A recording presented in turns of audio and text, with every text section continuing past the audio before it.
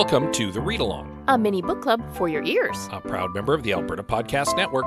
Locally grown, community supported. I'm your host, Scott. I'm your other host, Anita. And join us on a journey through a good book, One chapter at a time.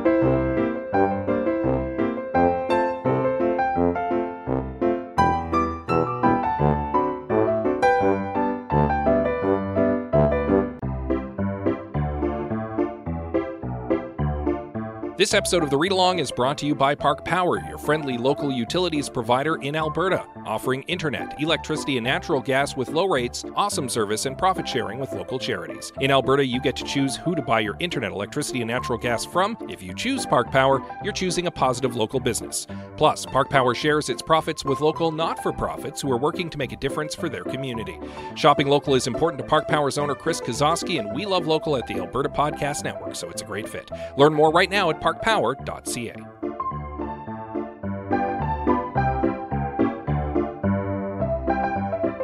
Don't know if we need to disclose that we are now Park Power subscribers.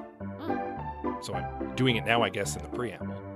We were having some difficulties with our internet provider over the last few years. I don't know if we've discussed it previously on the podcast, but basically we had some contractors come in. They were hired by the condo complex because we're part of a townhouse condo complex. And they were doing some work on the landscaping. And while they were doing that work in front of our house, they severed our internet connection. And we were without internet for several days. And then the previous internet provider that we were subscribed to came and did a really quick and dirty patch-up job. Well, the first patch-up job went from the utility box through our front door. Yeah. Down our hallway to the modem. Yeah. It wasn't great. No, and it was like that for a while. Several weeks. Yeah. And then they finally sent someone to do a more permanent fix, which involved stringing a wire across our neighbor's house and down into a hole they drilled into our basement.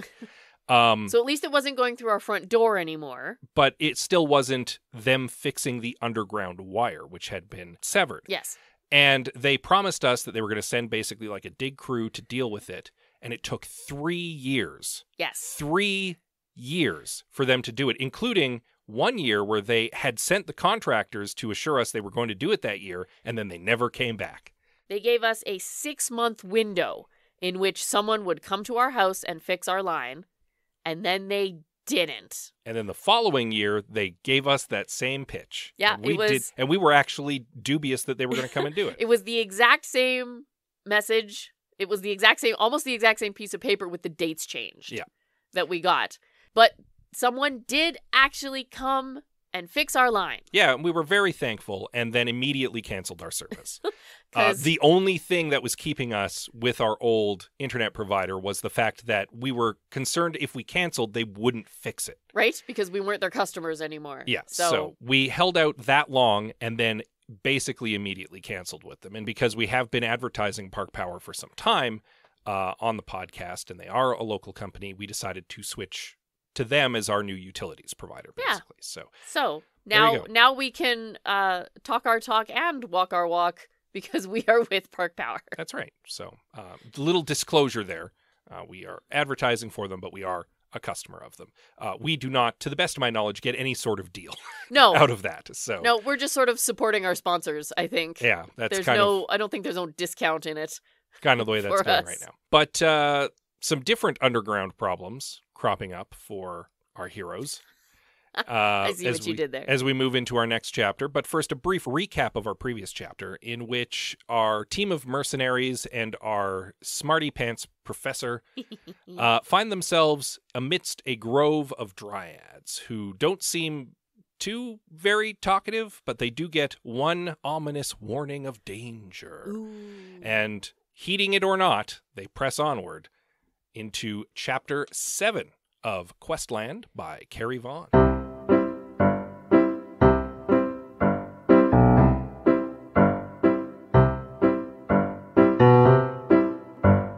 So Addie spends the first little bit of this chapter kind of thinking about how boring Lord of the Rings would have been to the people in Lord of the Rings.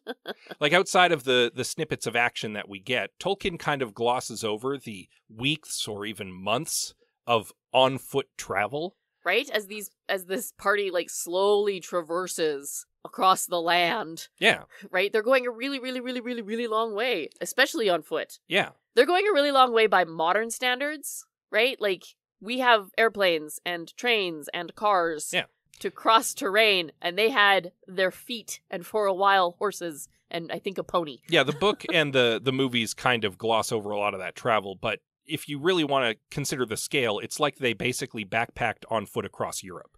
Yeah, more or less. Yeah, and that's not small. No. And what I appreciate about how Carrie Vaughn specifically has put it is she acknowledges that they've been walking a really long time and that it's exhausting and they're sore and tired, but she doesn't dwell on it long enough that it's boring. And it's interesting because while Addie is comparing her journey with the mercenaries across the island to the team of the Fellowship in Lord of the Rings, at the same time, she's like, I can only imagine how much worse it was for them because we've been here a day. That's exactly what I wrote down in my notes. I'm like, she's been at it for less than a day. And she's already like, my feet are sore. I had to pee behind a bush. Like, yeah, she's like, I'm done. There is no skill roll also, for peeing behind a bush. She dwells quite a bit on how difficult it is to not pee on one's boots, which makes me think that the professor doth protest too much. I think she peed on her boots. Oh, probably. And that's what she's dwelling on here. Yeah. It's like, look, it's really hard not to pee on your boots, so I just kind of peed on my boots a little. Yeah. No shame. The mercenary team continues to trek onward and encounters yet another feature on the island. Once again, Addie is kind of interested in just pressing on to see what it is and gets held back while Torres takes a moment to scope out that there's no immediate, obvious danger. Yeah. Something I love about this is that they keep finding stuff off the beaten trail. And off the map, for that matter, too. Well, to be fair, everything is off. Map, everything is off their map because they know their map is out of date. But there's no road here. There's no trail here. It's just something in the middle of a forest. Yeah, and Addie kind of translates this as random encounters because this is an open world adventure. And while there is a scripted story that you can follow, it was even mentioned many chapters ago when she was thinking back to the kind of the marketing that she'd seen for the island, that one of the options for visitors to the island would just be to go and explore the island. Yeah. Go do your own thing, make your own adventure. So it tracks that there would be just random stuff to find. Yeah. I imagine it to be like an advanced level something. Yeah. Right? Like if you want the easy adventure, maybe you're a family with children and you want to go gaming. You stick to the roads, you encounter what you encounter. Great. Low level adventure, fun for everyone. And then there's the advanced stuff where you have to solve a puzzle, figure out where this is in the middle of nowhere, and then get to it. Yeah. Right? It's like an open world adventure video game in that sense. And I think that's awesome. Now, Rucker at this point is like, why do we keep encountering this stuff? Like, we're specifically trying to not find this stuff. We keep encountering stuff. And Wendell is like, it's interesting because I certainly don't remember this on the map. And Almonte kind of wonders if this means that the design team was planning a mutiny for some time, because obviously a lot of work went into this. Addie Cox is also like, they were not telling Lang about a lot of this. And there's a charitable way to interpret that, which is that they were trying to impress Lang by putting in more. Yeah. Look at all this extra stuff we figured out. And surprising him with all of the stuff that, like, because at some point he's going to want to come and check it out, right? Yep. And they could have surprised him with all the stuff that they hadn't told him about. That's the charitable way to look at that. It's interesting that Almonte immediately leaps to, oh, this mutiny was long in the works. Yeah. So, I don't know. We don't know the truth yet, because again, we're encountering interesting stuff on the island, but we're still not seeing more of the puzzle of what's going on. No, it's true. I fall somewhere in the middle, I think, of those two options. Explain. Well, I don't know that they were necessarily planning a mutiny. But they were definitely withholding. Yeah, I agree. They were definitely withholding. And I wonder that once they cut off, they went, well, what else can we do? Maybe. Right? We'd already pointed out that it was weird that they'd included a feature of Lang in something that had been added later. Yeah. That was off the map. So, I don't know. It's interesting. It's definitely interesting. Yeah.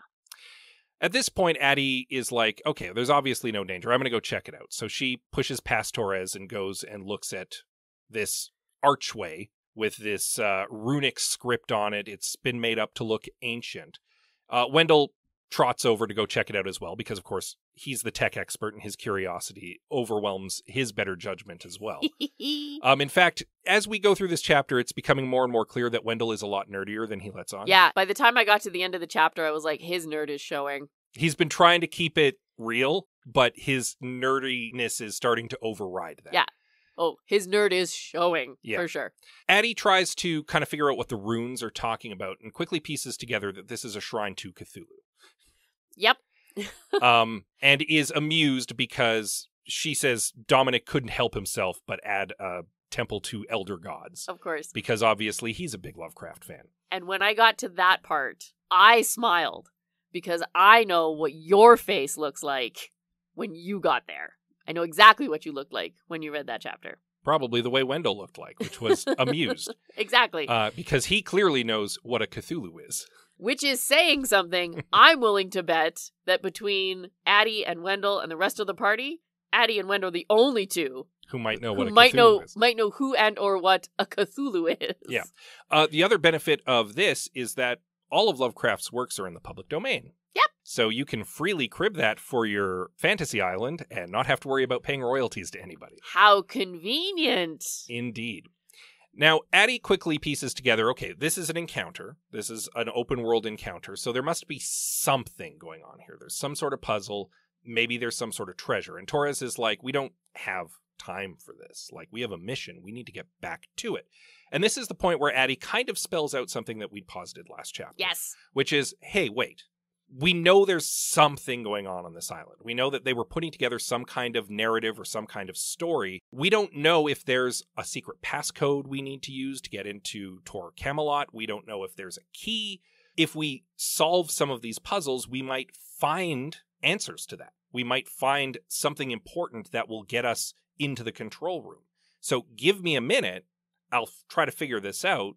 We'll see what we encounter. And Torres doesn't really push her on this, which leads me to believe that he's kind of like, all right, we'll play it your way for a minute. We'll see where this goes. Let's see what happens. She did have the success with the Sphinx. Yeah. Right? Maybe it's worth another shot. Yeah, and I mean, fundamentally, this is one of the reasons she's on the island. Her logic is sound in this moment. So she and Wendell kind of pore over the runic script, and she realizes that some of the runes are not in the same style as the other ones, and quickly susses out, oh, they're buttons. I just need to figure out what order you need to push the buttons in. Yeah.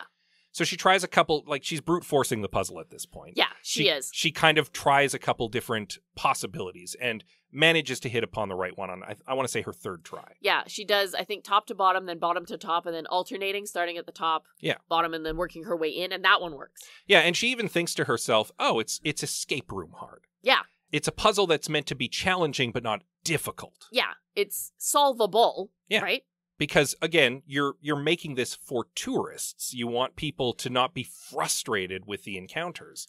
But you do want them to be something that they can feel happy about having overcome. Yeah. This island, and specifically this particular puzzle, right, these two pillars, is built by gamers for gamers. Yeah. Right? So her logic is sound in that. Absolutely. It's not built by evil cultists trying to keep people away from their secret treasure. No, it's built by gamers who are like, here, I concocted this cool puzzle for you to solve, and I'll be very excited when you do. After she solves the puzzle, there's like a click, and a secret compartment opens up underneath the shrine, revealing kind of like a secret treasure chest. Well, it's like a red velvet cavern with a gold ring in it. And she's like, sweet, treasure, and snatches up the gold ring and is like, look, everyone, I found some treasure. And then the trap goes off. Which I honestly should have seen coming. Yeah, Addie. I really should have. And we've mentioned this before. She keeps just blundering excitedly into these encounters without really looking for any possible danger. And it's in this moment that it finally catches up with her. And she even literally says out loud, oh, I didn't look for traps. I forgot to check for traps. And the ground gives way and the whole party is dropped into a pit. So she's so excited to play the game that she forgot to play the game well. Yeah. Always check for traps. And we even said, like several chapters ago, you'd think as an experienced gamer, certainly an experienced role-playing gamer, she'd think to look for traps. right? To check out for danger before you press onward, but she keeps just blundering into things because she's too excited. That's the problem. I have a question for you, though. Sure. Okay. So this feels to me like a weird mesh of pop cultures, and you are our resident Lovecraftian expert. Do we need to open up the Lovecraft box? Maybe?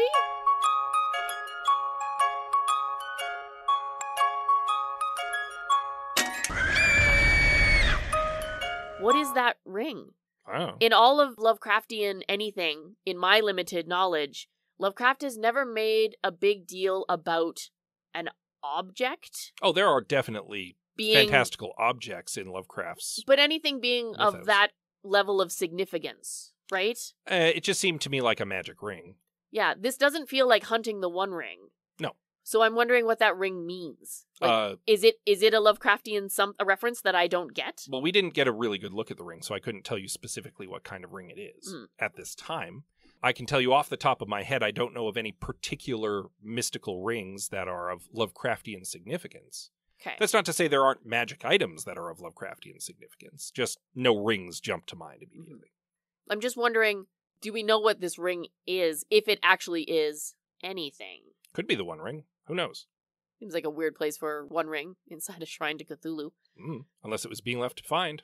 I also wonder if it's as significant as I think it might be based on the cover art of the novel. Because there is a ring on the cover art. There's a giant ring basically haloing a dragon on the cover of the book.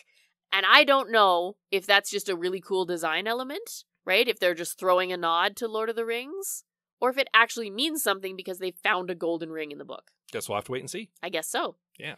I mean, the ring must be fairly important because it was hidden and there was a trap. So presumably it does something. We just don't know what yet. Yeah. I want to talk about Addie's logic for a minute. Okay. Because we basically reached the end of the chapter now. They've fallen into a pit trap. End of chapter. We need to see how they get out next time. Right? There is a, I think, fundamental flaw to Addie's logic that I think is going to get them into a lot of trouble. I think Addie is treating this entire mission like a game as opposed to just the island being a game. They're trying to get to Tor Camelot because they know that's where the control room is. Or at least it's supposed to be. It's supposed to be, right? That's the information they're working on. I'm going to point out their information is flawed and things may have changed, but as far as they know, that is where the control room is. Right. Now, so she's got this ring and it might mean something. It might help them solve a further puzzle later on. I don't think it's going to help them get into the control room. You can't find the keys to Disneyland inside Splash Mountain. That's not how a theme park works. No, but I think her logic here is less, we can find an item that might get us into the control room, and more, we can find an item that will let us access the place where the control room is. Tor Camelot is not just like a sealed fortress with all sorts of computers inside of it that are running everything. As I understand it, it's an attraction, which is where that central location is located. It's like in Jurassic Park, the visitor center has the control room in it, but it's also the visitor center. Yeah. It's an attraction. It's where you go and see stuff. There's a ride.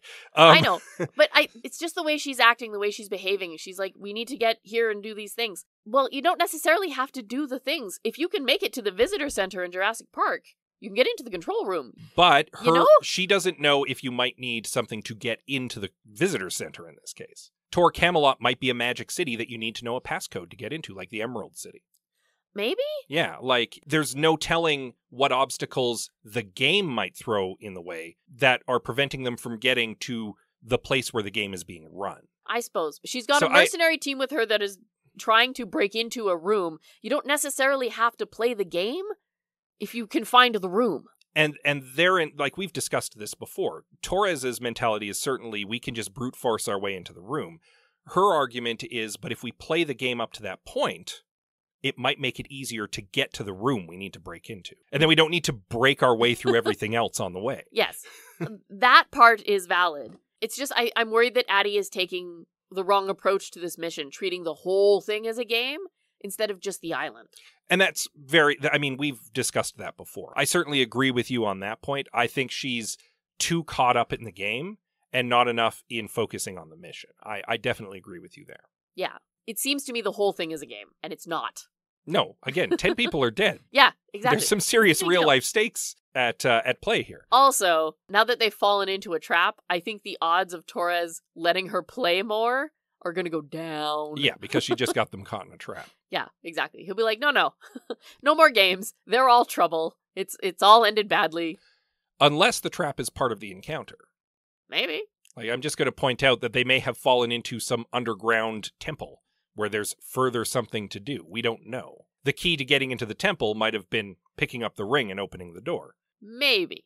It certainly seems more like they've just gotten in trouble, though. It does. Yeah. Of course, who knows? There is a whole bunch of book in front of us. We'll see. And we'll see perhaps as soon as next week when you're going to read up on Chapter 8. Yes. In the meantime, a great way to end up getting hurt is to fall into a pit trap. I mean, even a small fall can result in sprains or breaks or dislocations.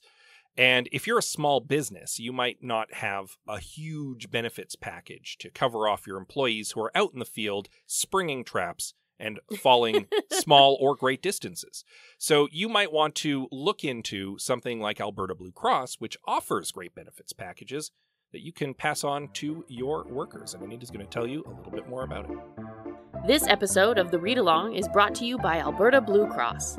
Alberta Blue Cross understands that running a small business is tough, and they understand that business owners in Alberta are busy. Let Alberta Blue Cross give you peace of mind with a group benefit plan. They offer health, dental, life, and disability coverage for you and your employees. Alberta Blue Cross group benefit plans are easy to manage anywhere, anytime, and on any device, making it easy for you and your employees to access. To learn more and explore your options, head to ab.bluecross.ca.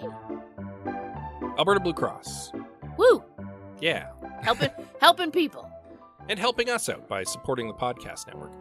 You can check out more about them and the other wonderful sponsors of the Alberta Podcast Network at albertapodcastnetwork.com.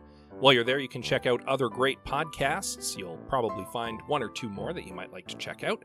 Download them on your podcatcher of choice. Hey, it's probably where you're downloading our pod. Oh, probably. Give us a little rating and a review. Oh, we'd like that very much. We'd also like to talk to you on social media. For sure. We are on Twitter, Instagram, Facebook, and Goodreads. We're at The Read Along. Most of those, yep. Yeah. You can also send us an email. Yes, we are thereadalong@gmail.com. And as always, we love you very much, and we'll see you next time. And remember to check for traps.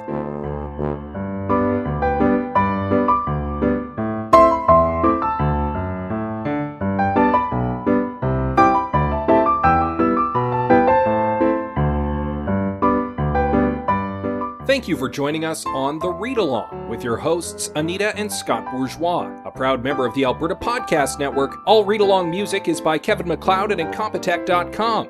Cover art is by Aaron Beaver. Be sure to join us on Twitter, Instagram, and Facebook at The Read Along, and check out our group on Goodreads.com.